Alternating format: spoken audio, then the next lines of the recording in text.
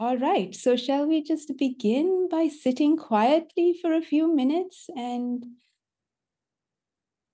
quieting? I'm quiet already because I had a nice birthday, but just closing our eyes and settling our minds and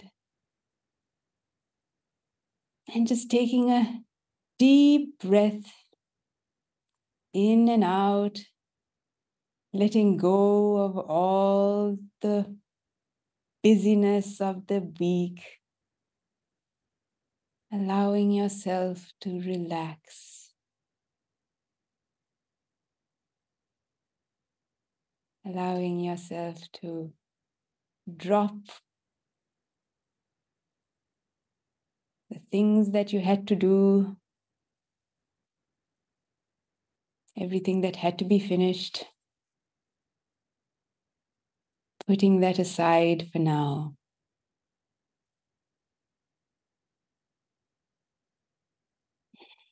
And allowing your whole body and mind to not have anything to do.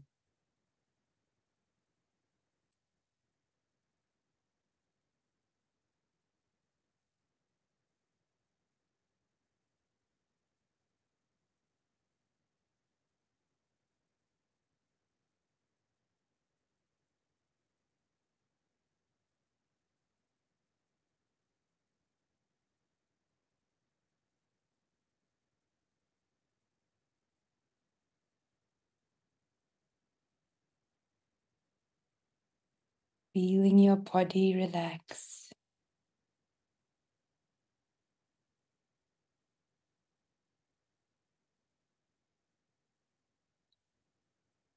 Allowing your body to relax.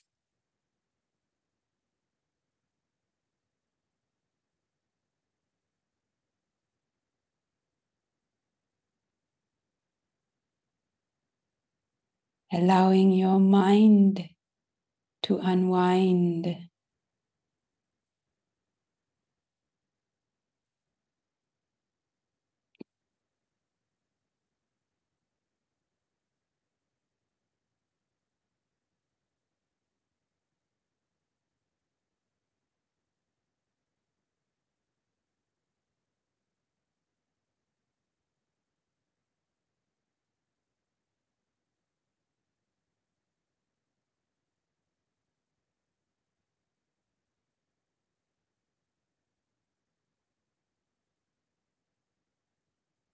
Allowing yourself to breathe.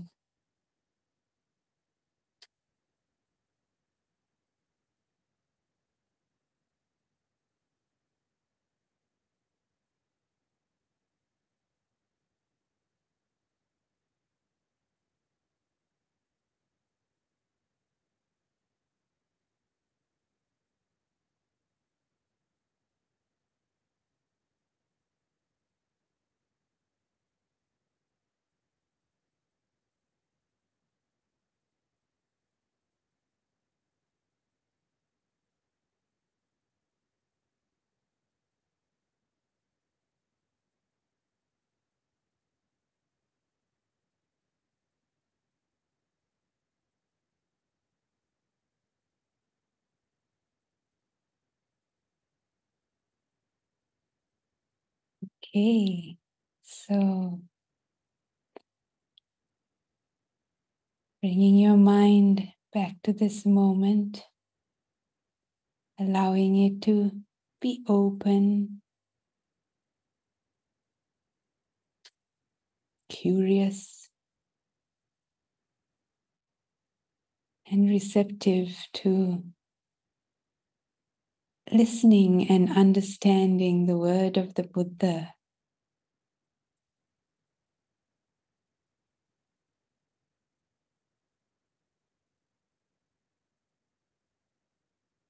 So when you're ready, you can slowly open your eyes.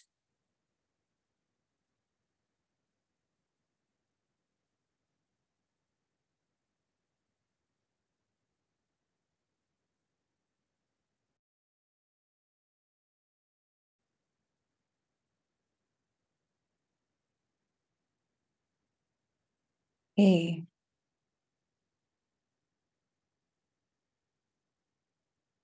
So we're on page 188 for those who weren't here last week of the book Social and Communal Harmony, which I think everybody knows. And we're beginning at number 3, the wheel-turning monarch. So these sections actually are essentially about karma, I feel, and what causes good results, what conditions bring out good results in community for an individual, but in this case, for a whole country. So the section is called the wheel-turning monarch. And I'll begin by just reading the paragraph, and after that we can talk about it. The Blessed One said, monastics, even a wheel-turning monarch, a just and righteous king, does not govern his or her realm without a co-regent. A certain monastic asked, but who, Bhante, is the co-regent of the wheel-turning monarch, the just and righteous king? It is the Dhamma, the law of righteousness, replied the Blessed One.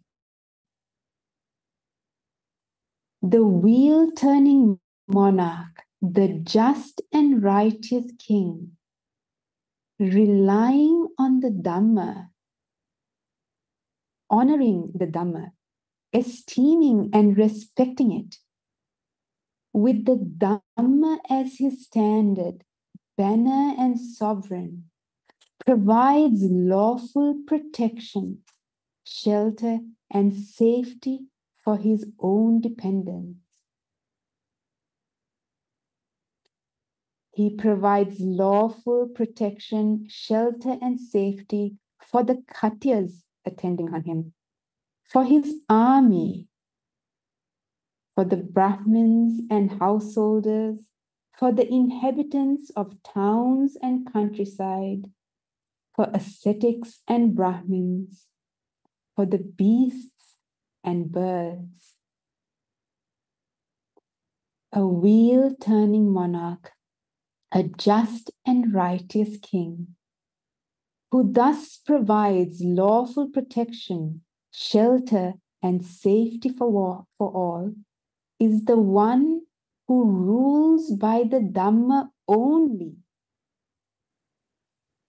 and that rule cannot be overthrown by any hostile human beings. I'll read that last little bit. A wheel-turning monarch, a just and righteous king, who thus provides lawful protection, shelter, and safety for all, is the one who rules by Dhamma only, and that rule cannot be overthrown by any hostile human being.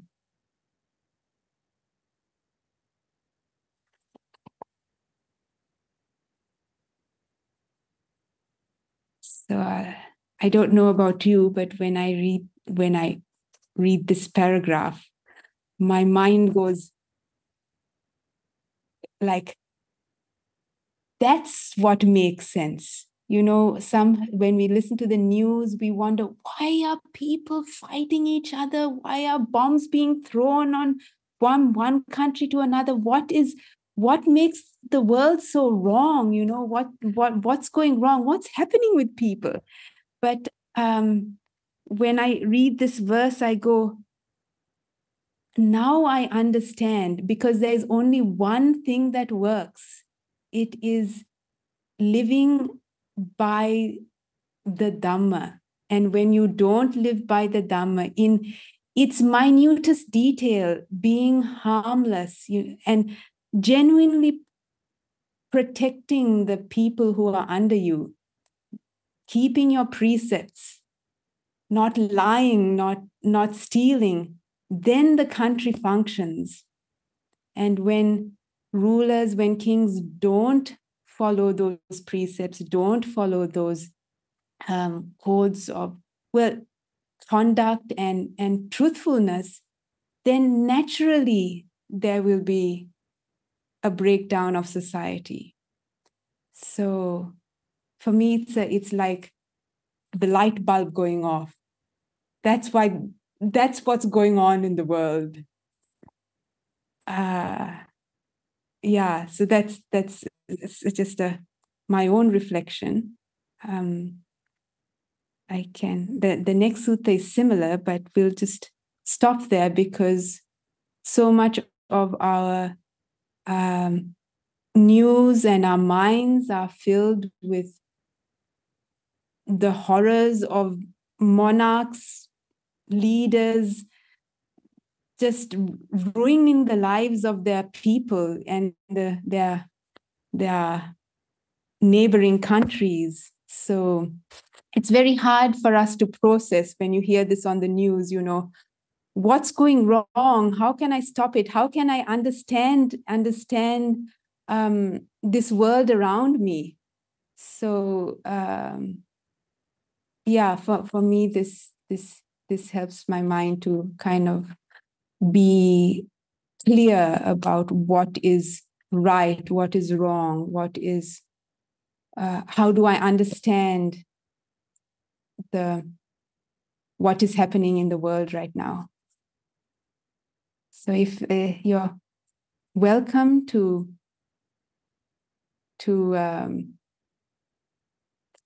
add to that, because all of us watch the news. Well, some of us don't watch the news that much, but it's just somehow, affects us. Yes, Lee. Lee, may I ask you to unmute, please? Thank you. Thank you. Thank you for that, Venerable. I think that's really helpful. It has a slightly different meaning for me when I listen to that, because I think we're in samsara. So when I think of the wheel-turning monarch and the protection of it and the Dharma, I think more, say, of the simile of the saw.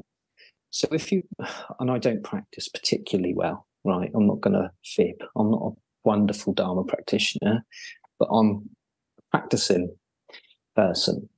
So what I'm aware of is some people, if you do follow the Dharma, and I'm assuming, and I do have faith in the Buddha's or confidence in the Buddha's teaching, then that's what the protection would be, like the simile of the soul, because you could enter those states of compassion, the Brahmas, the four states. So for me, I can't expect the world to have monarchs or leaders that will ever be virtuous or just, because I'm in samsara. So for me, like the wheel-turning monarch and the offering of the Dharma is, if you follow it, then perhaps if you follow it well in this life and other lives, then that's the protection that you get from following it. Do you see what I mean? Whereas the other way, I feel as a being, I can't ever I completely agree that the reason we're having problems is people aren't following those harmless practices. On the other hand, they're not going to, I don't think. Yeah. I don't, that's what I think. Sorry, but I was thinking. Right. Yeah, it's true, but somehow you feel society is broken, Some countries are more broken than it needs to be. No, I think it's always like this, because when you look at history, like the Hittites and, just every country, I just think that's samsara, and it's been going on through like each eon, and it's just going on. Or even if you're in the Asura realms or so on, or in the hell realms, it's just what we're in. And it would be lovely to have like a Ashoka or one of these wonderful kings, but even that would be temporary. So I think that the passage must be, for me, that's for my reading, when I hear it, the wheel turning monarch and the Dharma following it, the protection must be something like, if you practice really well, and I can't practice this well, you know, like the simile of the saw, that person experiencing in the simile of the saw are the people who are like tearing him from limb to limb. That being who's developed that level of practice is protected from the harm because they've really cultivated a mind following the Dharma. So it's quite lovely to be able to talk and actually sort of think about this and actually almost sort of disagree, but not quite. It's quite beautiful for me, actually, as a person to experience this. But I do agree that the monarchs and the leaders and the world is broken, but I think that's what samsara is. And that's what this human realm is. I do. Yes. Well, it is. Yeah, it is. Yeah, it's why being enlightened would be great, and not coming back might be great, or going into. But not that I've got that. I haven't got that. See, I'm speaking about it, but I haven't got the level of practice of what my brain is able to sort of model in one way. You know, I can't say that I'm saying these things and I can suddenly go, this evening I'll just go and sit and enter a jhanic state or something. I'm not going to fib, you know. But my view philosophically is that it might mean that, you know, for me. And I think that's quite nice, you know, that's quite nice. Yeah. Yeah. Thanks. Yes. Liz, you had Liz, may I ask you to unmute, please? Yes, thank you. See, when I see that, and you say the world is broken, I agree with you. But you see, speaking about the leaders, like if they were parachuted on us, they are not. In the East, in the West, we are, democracies. So in fact, the leaders reflect the people, reflect the people they represent. Oh dear. And what example do we give to children and to other people? It's okay to lie. I mean, not naming anybody, but Boris Johnson, if he breathes, he lies. And so on and so forth. Lying, this last 10 years has become not shameful. What are we showing our kids? It's okay to lie, because what people do, these kids are watching the news with their parents or hearing about it. And now you don't use the word lie. You say, speaking on truth. You what? You what? No, this is lying. And we kind of cover, a bit like in Victorian time, where they put things to hide the feet of the table. We're putting kind of a nice gloss on things which shouldn't be accepted. But we all participate in that. We all accept that. And that is a very dangerous thing to do, because we are not facing, yes, this leader is lying. Yes, this leader gets drunk. Yes, and so on. But he represents us. We are not victims of the leaders. We are. We've put them in where they are. Yeah. Yeah. Yes. I wonder what percentage of English people go out to vote. Like in America, only 40% turn out to vote, and they're the ones who elect Donald Trump. Oh my God! Yeah. So I don't know the percentage yes, in France. But when I was when I was a teacher in the UK, I used to tell my students to go and vote. I used to say, it's very important. I couldn't vote in the UK because I'm not a UK citizen. But I used to tell them, and then came Brexit, and they said, but it's terrible, Liz, it's terrible. And I said, did you get yourself out of bed to vote? No, don't complain. And they weren't happy about that. I told you, things don't happen to you. you have a responsibility in what happens around you. Right. Yeah, thanks. That sounds tough, but as I say, these leaders, we put them in place. Yeah. There is no leaders parachuted from the sky. Well, I've never seen any, you know. That'd be quite funny, wouldn't it? It reminds me of a picture of Boris Johnson suspended, you know, it was just before the Olympic Games. But yes. Yeah, we can't excuse ourselves or not look reality in the face. Say, well, you know, with leaders like us, no. We've put them there. Oh, gosh. Okay. Shirley. Shirley, may I ask you to unmute, please?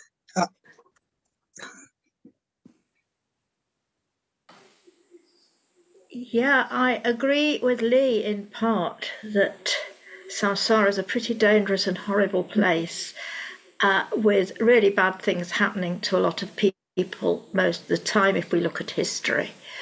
And ultimately our only protection is the Dharma and our own virtue and our own loving kindness. And then, you know, people can't touch us. Ultimately, even if we're being sawed up, we can still, ideally. But I mean, I'm not going to be able to do that, but I think I can actually take refuge in I'm not amazingly good, but I can at least, you know, take refuge in my aspirations. But I think there have been caring societies. I think I grew up in a caring society. I don't want to get party political, but you know, there was a welfare state. I had a free education and a free health service, and there was a safety net that, you know, people were protected by, vulnerable people were protected, and I think that isn't happening so much now. I mean, this is my view and this is my perception. I think.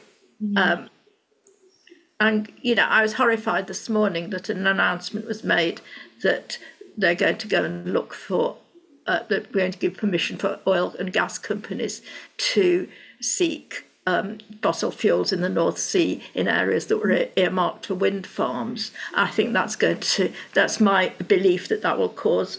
Why are they doing that? Are they doing that because they want to protect people, or are they doing that because their money is invested in fossil fuel companies? I didn't want to get political, sorry. But I think, and I think it was ever thus, the rich and the powerful have always exploited the weak and the poor. And I'm not quite sure I agree with Liz. I usually agree with Liz, but I don't think people always people are manipulated, I think, by the press and the powerful people. I think there's a lot of manipulation going on and a lot of lies going on. So I think we have to be very, very careful, wise.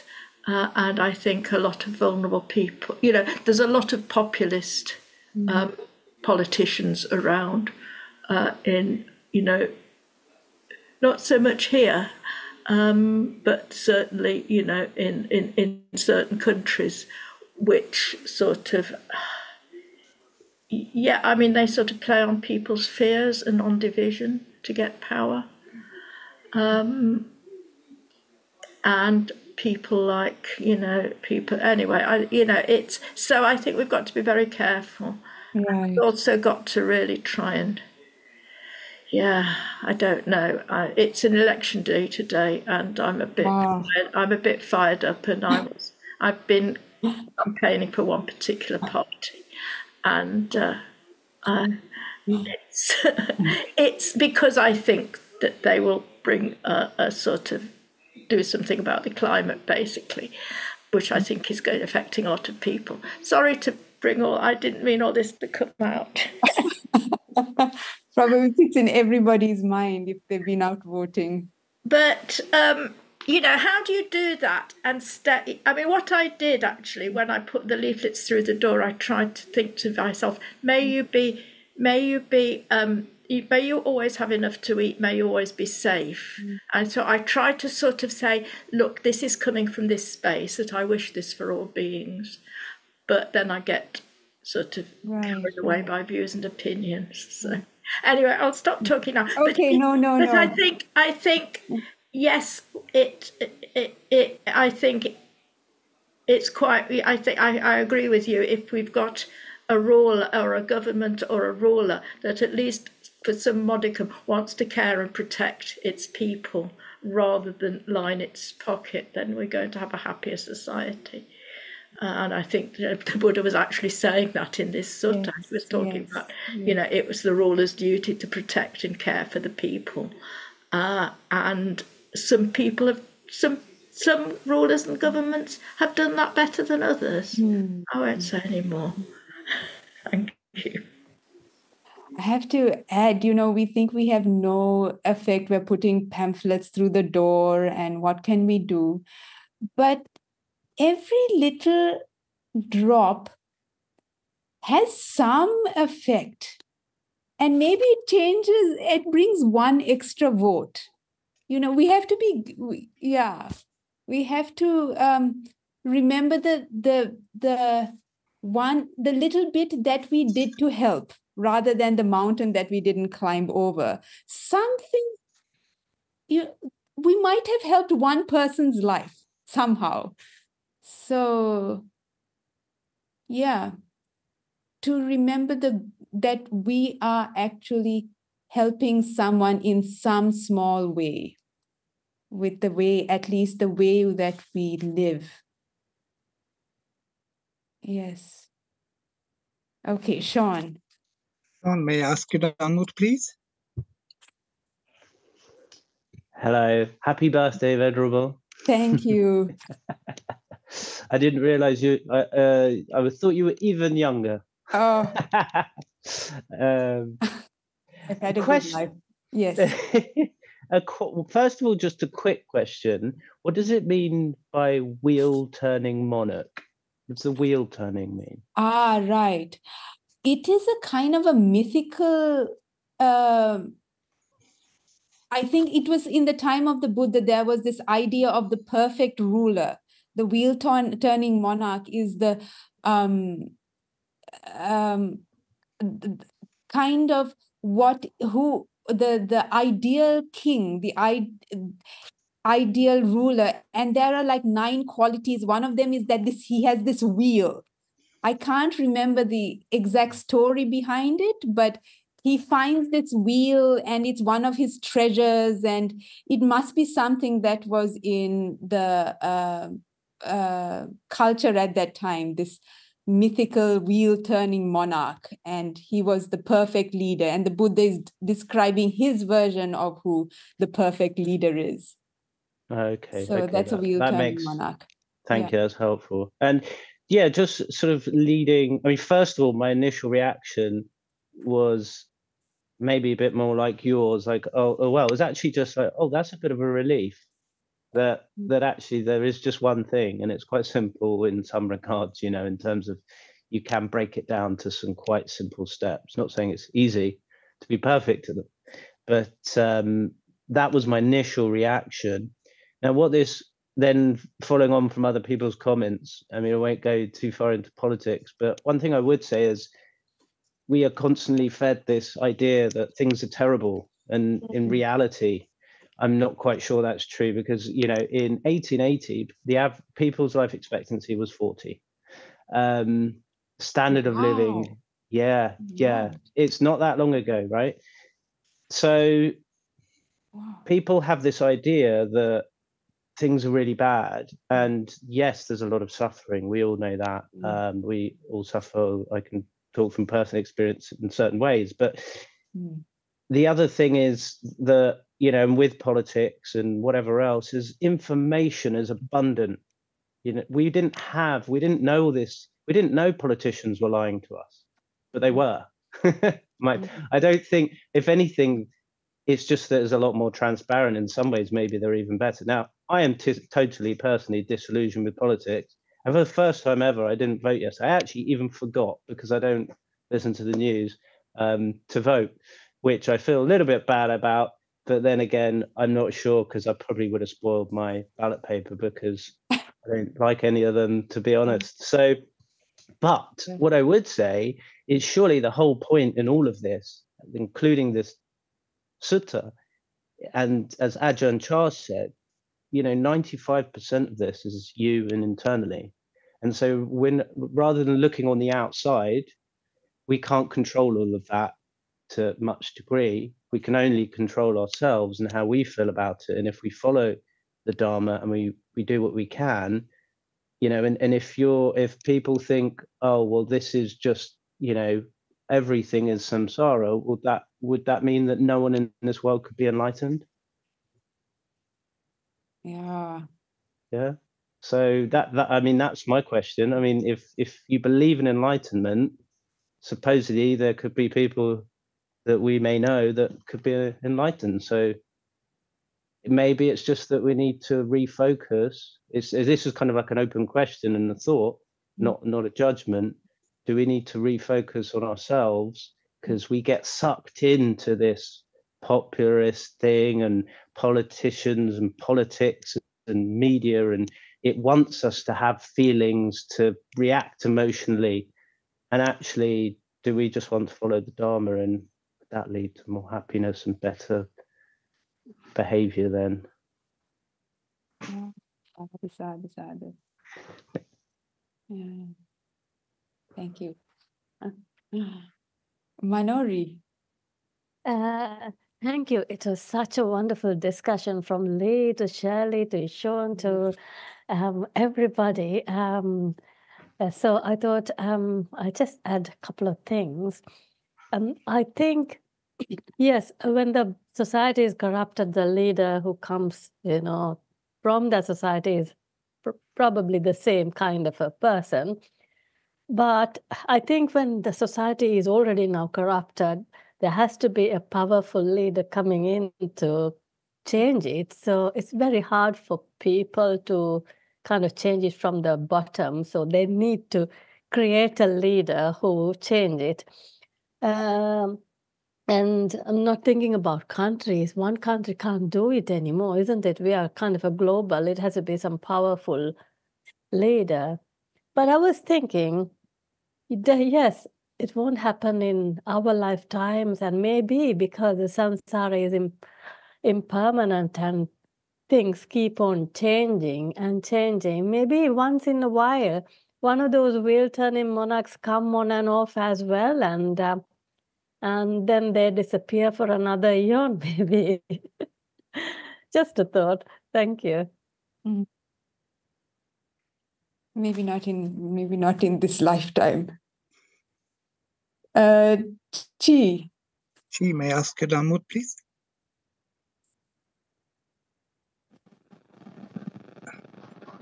Just related, but not exactly directly on topic.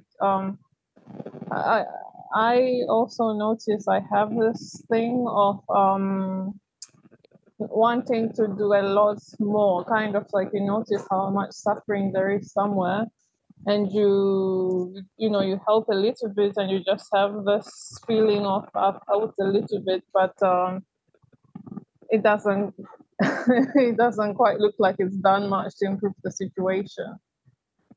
So almost some sense of like not wanting to fix things, but some sense of not seeing how a little bit is really impacting too much. And that's also one of my habits. I look at things, I might help somebody a little bit, and I look at things and I think, oh, I'm not really sure if that's done much at all. And that's still, it's improved over the years, but it's still an ongoing thing for me. So I just wondered if you have any words of advice for, when you catch yourself thinking like this, or having emotions like this, like, I'm helping, but is it really doing anything? Is it really enough? Is it really going far at all? I really like what Venerable Chanda said the other day. I'm not sure if you weren't here. were here, but remember the one person you have helped. The one thing, the thing that you have done good, rather than the 9,999 people that haven't been helped. So yeah, we tend to have this idea that the whole world has to change to be happy, or we have to change the whole world to be happy. But yeah, just the one person you helped that day. Is that helpful? Oh, she's trying to say stuff. Okay, there you go. Like, as for example, also, I mean, same thing when I was younger, I didn't vote much at all because, you know, it's like it's one vote. You know, there was a sense of, you know, it's one vote. It's not, I can't see how it's really changing the grand scheme of things at all. And you vote this year and it's the same result. So next year you think, why bother? Yeah. Because one vote, you can't actually see how it's helping even one person. Yeah. And in the end, democracy doesn't seem to be working either in countries. So as monastics, we don't even vote, interestingly enough. We stay impartial. I wonder if that's a wise move. Just don't vote. Okay, I'm not advising that. But just how to, I guess I just often wonder how to really respect the little bit, you know, how to see the goodness in doing a little bit, even if it's just nothing. Because, yeah, it's hard to see it. Yeah. Yeah, I don't know. Does anyone else have an answer or? I do. I think you told the answer yourself, Venerable, in a way that that you look into yourself inwardly than outwardly, and then see what has happened. And then you were talking about Ajahn Chah and saying that 95% of the things are internal. So we can't change the grand thing of everything, I suppose, as Lee said. You know, we are in the samsara, and I suppose as you were telling to Shirley, that one little thing that we do, good that we do, we kind of rejoice on it and be grateful that we are able to do that. And about the vote, and one thing that I kept on telling my daughter as well, like, you know, she also forgot, or ignored, and that, you know, it's just one vote, but then that you don't want some other cohort to decide on your behalf of what is happening, like then things like you know, different things that you want will happen in the world. So it's like an ant colony, isn't it? One ant doesn't matter much, but so many ants will, you know, do the change, and the bees colony. So that is the way I think. Right. Very complex. You can argue the both ways. Yeah. Rekha, you had something. Rekha, may I ask you to unmute, please? Yeah, so I'm not sure if I'm adding anything really new, or if this is sort of kind of what was said earlier as well. But I think Kamma is so complex. I don't think it's really worth trying to look at the results in a sort of external world or material way. And I think the most important thing is that in the first place, you're cultivating your own mind and your own ability to be like your own habit, mental and emotional habit, to be generous and to do good. And so if nothing else, at the very least, you are doing good to yourself by trying to help others in some way. So I think for me, even though we may not be able to see direct results a lot of times, I think that's one of the most important things. And then also another thing that just came to mind is that it's really important not to try to help people from a place of ignorance. So I don't assume that most people here would do that, but sometimes even when we think we are doing something for the right reasons, or we are trying to help someone with a genuine heart, sometimes, we won't realize that it's actually from a bit of an ignorant place. And, best case scenario, we might realize later on, and then we can reflect on that and not repeat the same mistake. But yeah, I think that's maybe also something that's important to take a pause and think about before we try to help in some way. True. There's probably a degree of ignorance in everything we do, but at least to know we're ignorant. Yeah. Thank you. Christine. Christina, may I ask you to unmute, please? Okay, so circling back to what Lee said at the beginning, which might have seemed a little bit negative, but I feel there is a bit of truth in that. And I think there is a part in the Sutta where even the Buddha, when he was talking about politics or the attitude of politics, there's a sort of sweeping statement in the tone. I'm not an expert on the suttas, and in fact, I don't recall in which location was that. But I was following a workshop online by Ajahn Brahmali, and he said that according to the Buddha and that sutta, most politicians just end up not being righteous in certain situations. It's sort of inherent to being a politician. And in a way, to what we were saying also earlier, being a politician is really, really difficult. I wouldn't want to be in their pants for a single moment, because if you're trying to help one section of society, and another part of society will end up suffering consequences. However, this doesn't mean that a politician shouldn't strive to seek wisdom and compassion in their decisions. And in fact, we did mention that there are some societies that are an example to that.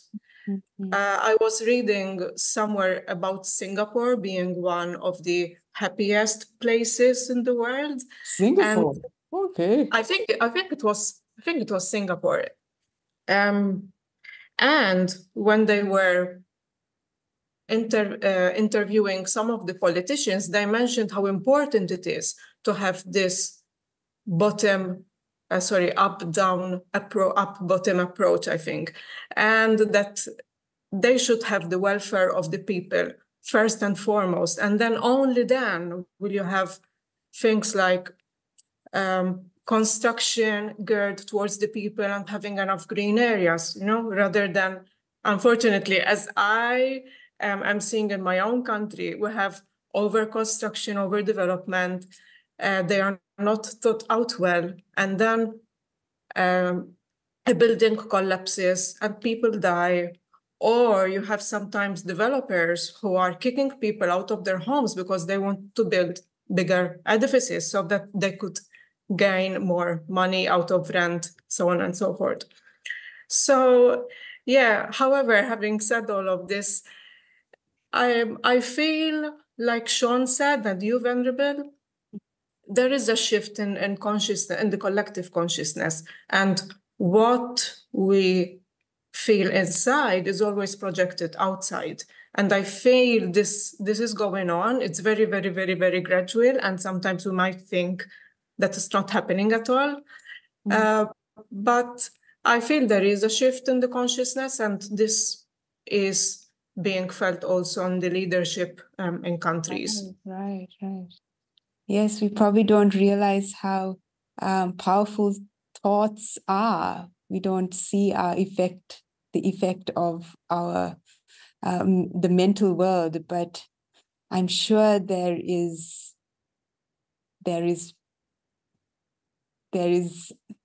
collective consciousness, like you said. When we change ourselves, we somehow change the world.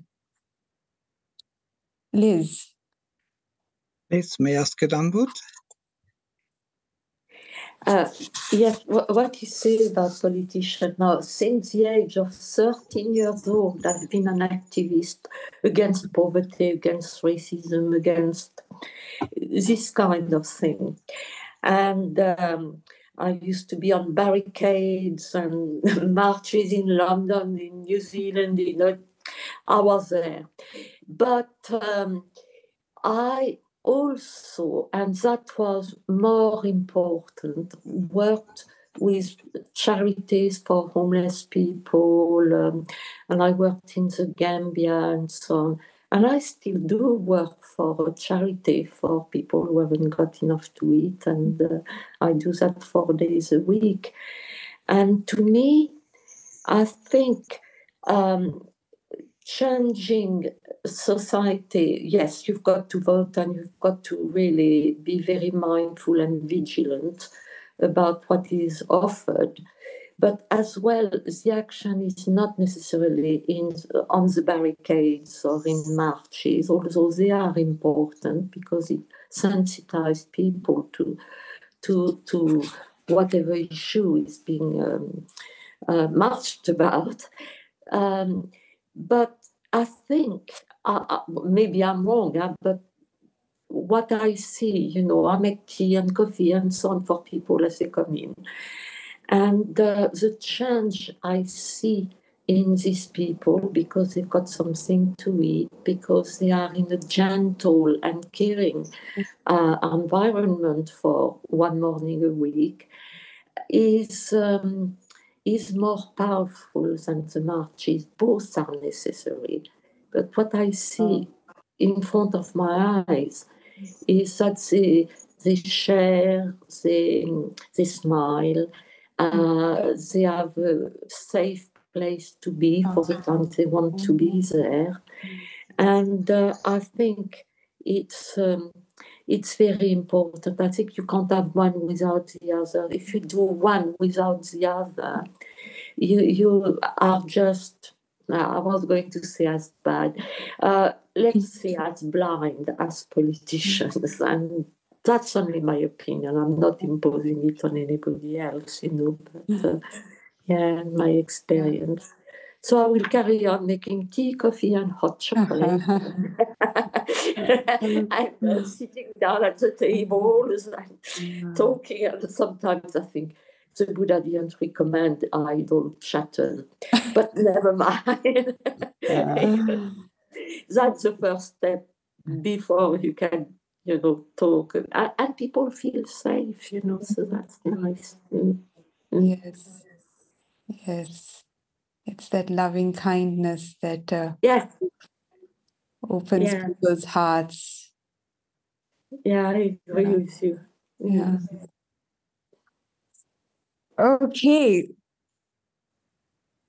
Shall we read another section? We'll read another section. All right. How a wheel-turning monarch conquers.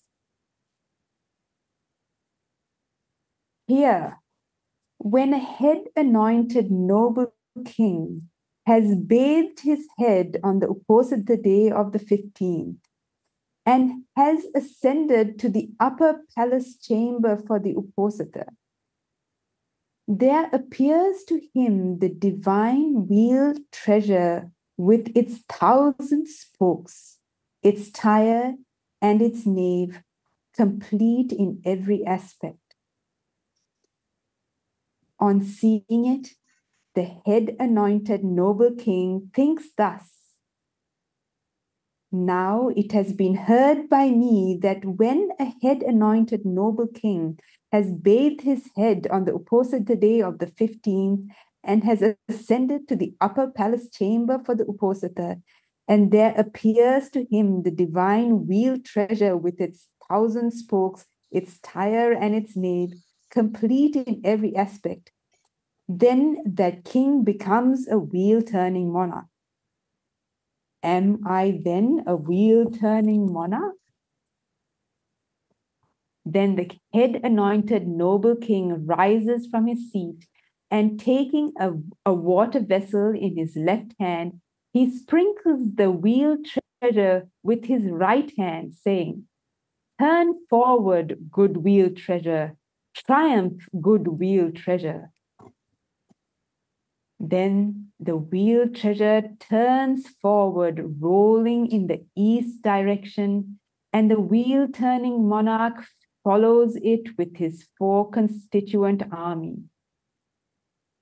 Now, in whatever region the wheel-turning treasure pauses, there the wheel-turning monarch takes up his abode with his 4 constituent army. And opposing kings in the east come to the wheel-turning monarch and speak to him. Come, great king, welcome, great king. Command, great king, advise, great king.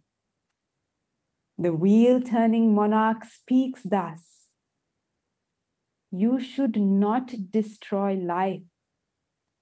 You should not take what has not been given. You should not engage in sexual misconduct. You should not speak falsehood. You should not drink intoxicants. You should enjoy your accustomed enjoyments. And the opposing kings in the east submit to the wheel-turning monarch. Then the wheel treasure plunges into the eastern ocean and emerges again. And then it turns forward, rolling in the southern direction. And the opposing kings in the south submit to the wheel-turning monarch. Then the wheel treasure plunges into the southern ocean and emerges again. And then it turns forward, rolling in the western direction. And the opposing kings in the west submit to the wheel-turning monarch. Then the wheel treasure plunges into the western ocean and emerges again. And then it turns forward, rolling in the northern direction. And the opposing kings in the north submit to the wheel-turning monarch. Now, when the wheel treasure has triumphed over the earth to the ocean's edge, it returns to the royal capital and remains as if fixed on its axle at the gate of the wheel-turning monarch's inner palace, as an adornment to the gate of his inner palace. Such is the wheel treasure that appears to a wheel-turning monarch.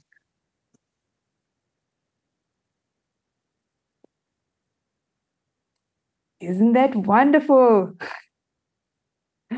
No more wars. Wherever you go, they say, please, you're welcome to our kingdom. Tell us what to do. Be our ruler. Yeah. In a way, this is what happens, I think, when people migrate, like Sri Lankans voluntarily migrate to Australia, to the UK, wherever, they're saying, please, be my monarch. Be my ruler. Tell me what to do. I trust you as my leader. In a way, that's what migrants hopefully do when they choose a new monarch. Anyway, let's start with Reka. Reika, may I ask you to unmute, please? I just had a question. There was after the precepts, basically, there was something about enjoy your customed enjoyments, I think is what it said. What's that referring to? I'm just a bit thrown off by the wording. You should enjoy your accustomed enjoyments. Oh, accustomed. Accustomed enjoyment. Okay. I think it's just enjoy the sensual pleasures in the way appropriate to your society. So, for example, enjoying the company of your family, going out for a picnic, if that's what is the accustomed enjoyments of your culture. I guess in different countries it would be different. What is the sensual pleasures of I don't know, Aboriginal people, a person 500 years ago would be different to the accustomed enjoyments of a young 18-year-old in Australia nowadays.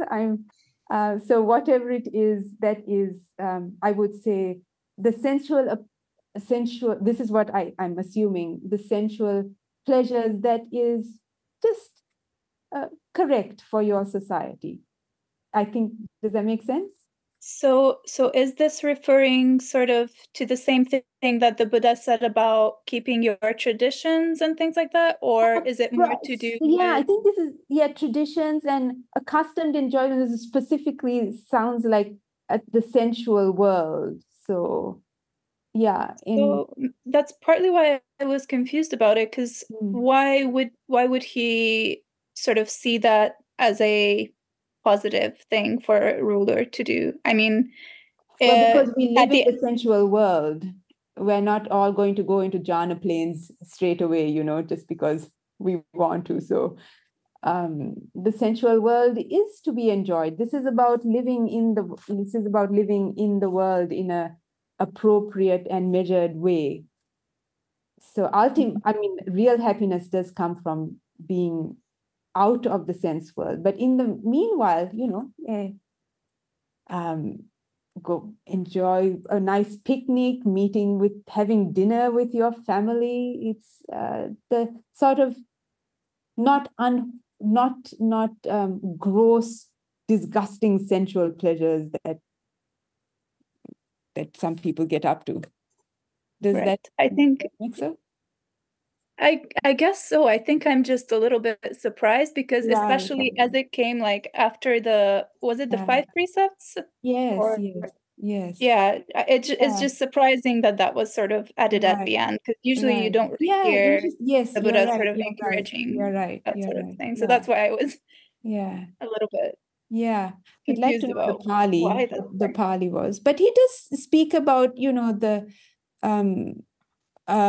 happiness of this world, the happiness that can be found in this world. Sure. I mean, it's not permanent. It's not going to last, but there is pleasure. Sure. Yeah. Thank you. I'll look up the Pali just out of curiosity as well. Okay. Who was next? I think with Chi, maybe Chi. Chi, may I ask you to unmute, please? Yes. Oh, that's working. I was, reflecting on the Sultanic monarch, and I was thinking, actually answered my earlier question. He probably, if he is there, or if he was there, he was a person without too much doubts. He didn't probably waver. Is this little thing going to help anybody? Will it or will it not? He was probably quite an optimist. He would probably think of all the small possibilities from this small good action. If I vote, maybe you would think like, if I vote, maybe inspire someone else to vote. Maybe someone saw how energetic I was as I was voting. So I just reflecting on how I imagine the returning monarch would be someone without doubt and very optimistic, and just thinks of the possibilities of all the small good things, the little possibilities that might come from it. Yeah. Thank you. Thank you.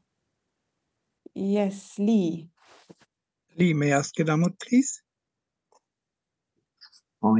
Thank you. I was thinking, for me, as I was listening carefully, I was thinking about how, bearing in mind with the wheel-turning monarch, I'm aware that there is I checked a bit earlier about the wheel-turning monarch being a sort of trope or idiom or an idea that was in that period. But I also like the Buddha as the wheel turner, turning of the wheel of the Dharma.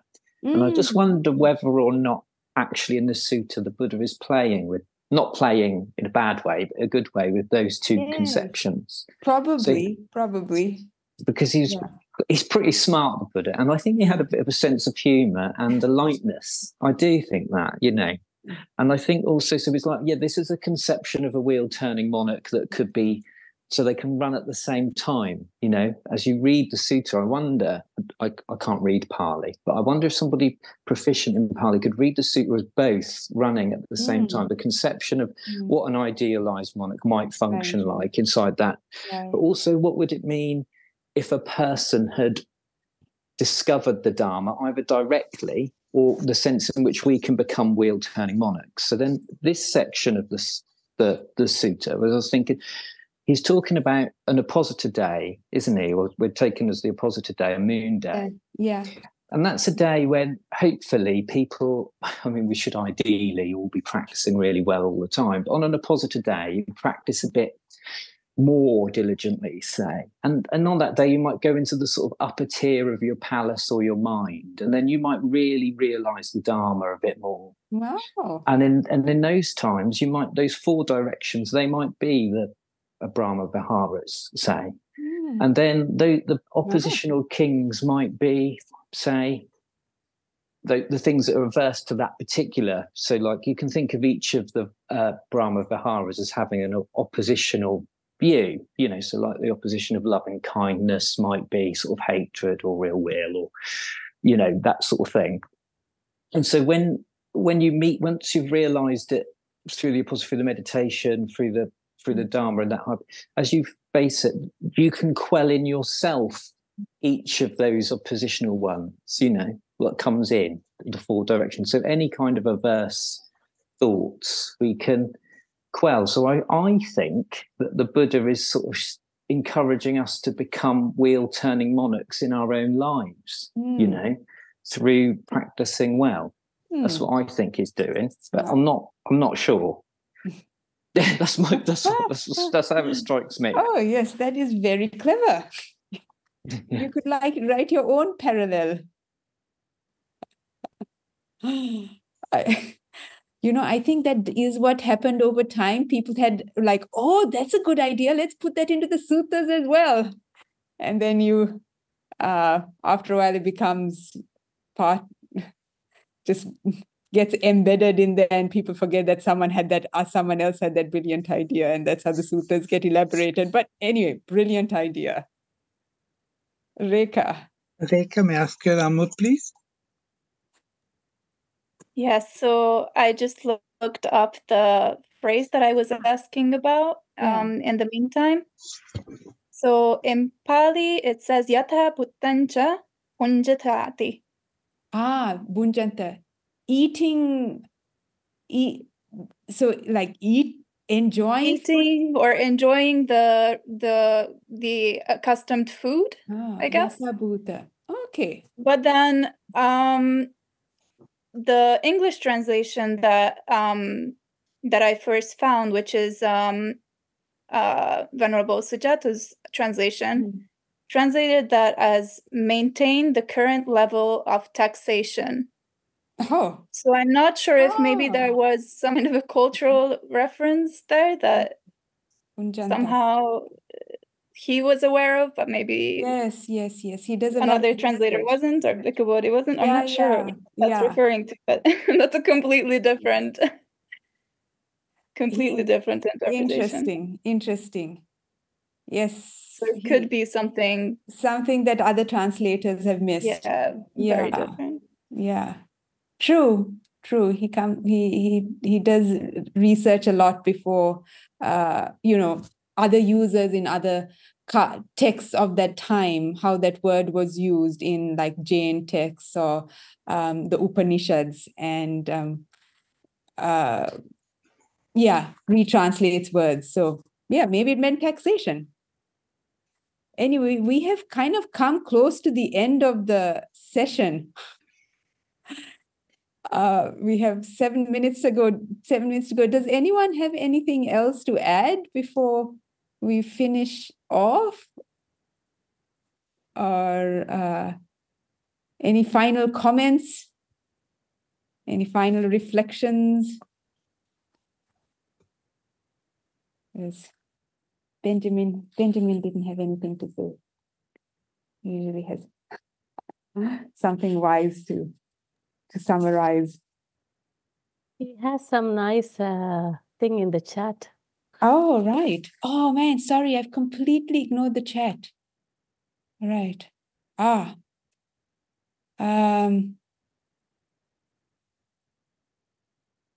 Trishelle, you need to read Escape from him. The wheel-turning monarch refers to the wheel of the Dhamma. Well, yeah, the wheel of the Dhamma is probably the Buddha taking that mythical character of the wheel-turning monarch and using his teachings as being turning the wheel of the Dhamma, just as a wheel-turning monarch gets his treasure. So yes, the Buddha, it's not the same, the wheel of the Dhamma, but he's definitely using that same analogy. The sutta on effacement is very helpful. The sutta on effacement is so useful. We can only do our best to act skillfully, whatever others do. This can be a real refuge, but we can still be activists if we are called to be so. And as Venu said, every small action helps someone.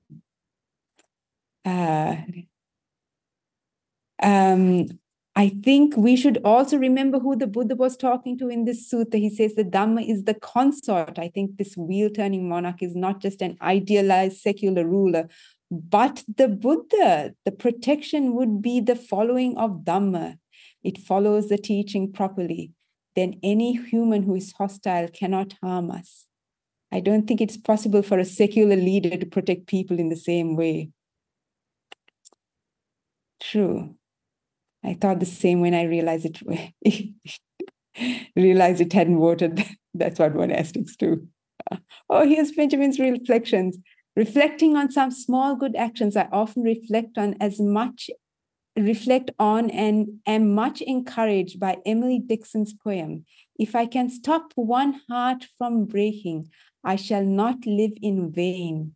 If I can ease one life, the aching, or cool one pain, or help one fainting robin unto his nest again, I shall not live in vain.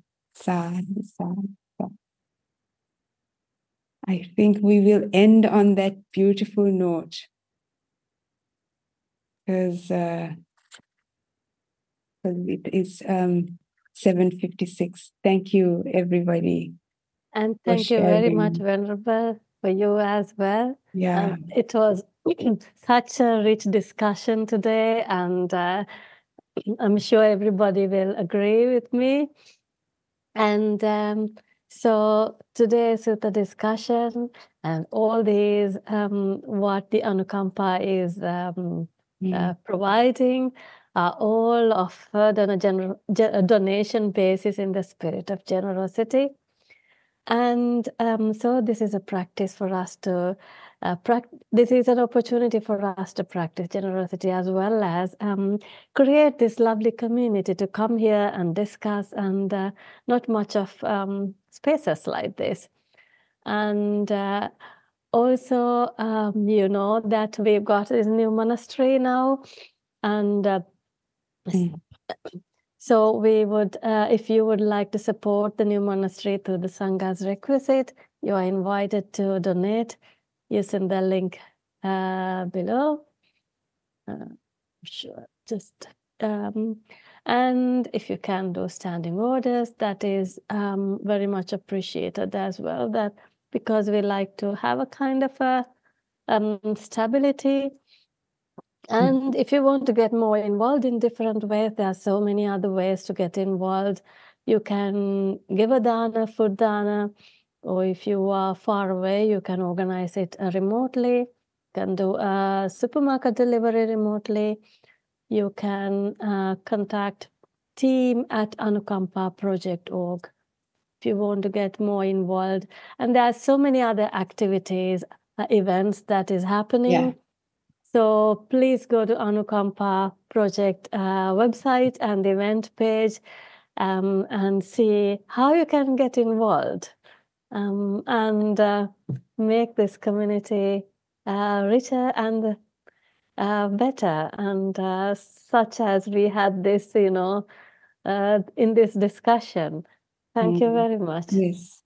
Thank you, Manori. And may I add that on the 19th of May, we are going to have a Vesak program online from 4 to 6 p.m. We'll send the details. So just put that on your calendar. It'll come out in the newsletter in a couple of days. And also on the 2nd of June, we plan to have like a open retreat day at the monastery. Again, it will be on the newsletter. It will be in the afternoon from like 2 to 6 that you can come and meditate with us on the 2nd of June.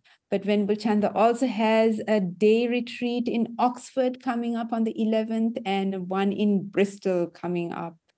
I can't remember, but that is, 18th. 18th. Okay, thank you. 18th I of think. May. Thank you very much. 18th of 18th.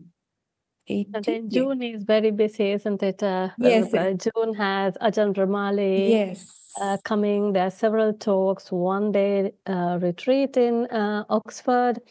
And then there is an online retreat, Ajahn Ram and Venerable Chanda as well. Yeah. So please tell your friends about it. Print out our posters and put it on your notice boards. Because there's lots of places still for Ajahn Brahmali's retreat and talks. So, yeah, Ajahn Brahmali is not known that much, so it is good if you can get the word and maybe copy the posters from the Facebook or somewhere and post the it website. Send it to your friends who are interested in. Yes. Spread the good word. All right. Sadhu, thank you everybody for contributing.